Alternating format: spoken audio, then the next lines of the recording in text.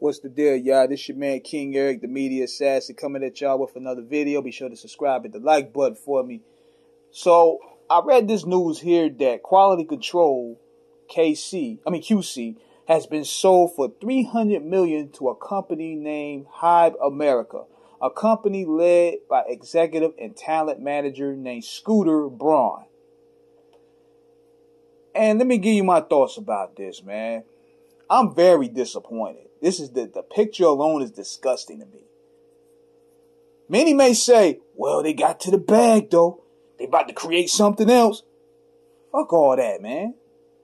Everybody said the same thing when Bob Johnson sold BET. What do we end up with? A basketball team that didn't win nothing.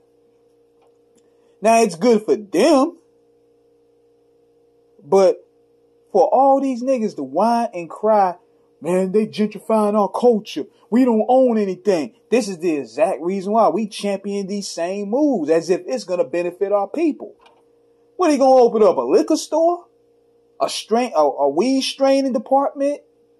A weed straining business? Nothing productive. I was going to say this, man. Why not sell QC to an up-and-coming black company?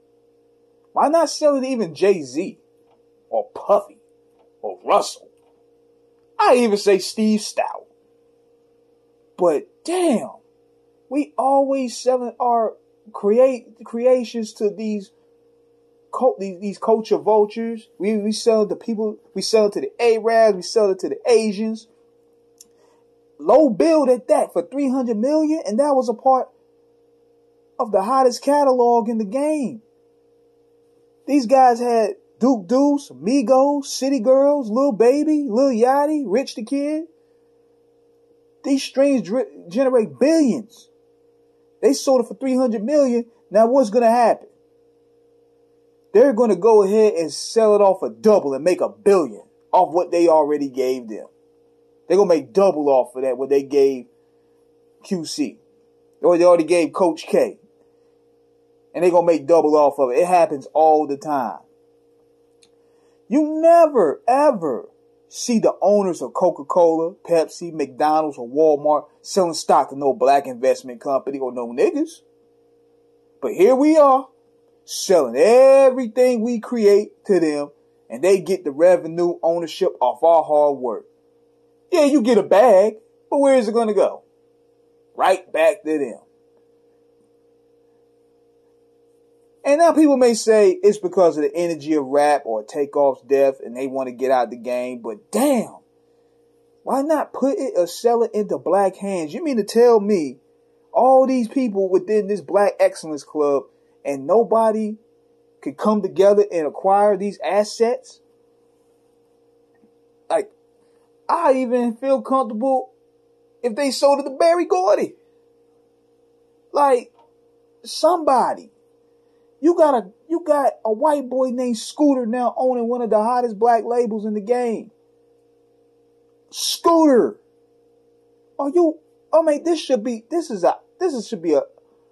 It's ridiculous, man. We always looking to cash out on everything and we don't have nothing to show for it. Now that catalog is going to generate billions. Lil Baby going to probably drop it. He going to generate billions. It happens all the time. It's been happening for several years. And it's like, damn. Send those assets and send that publishing or send all that to some black hands. People that really know the business.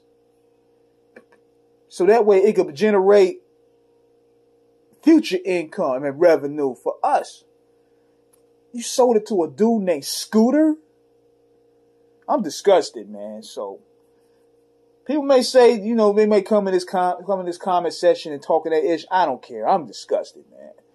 So subscribe. Let me know what you guys think. Peace.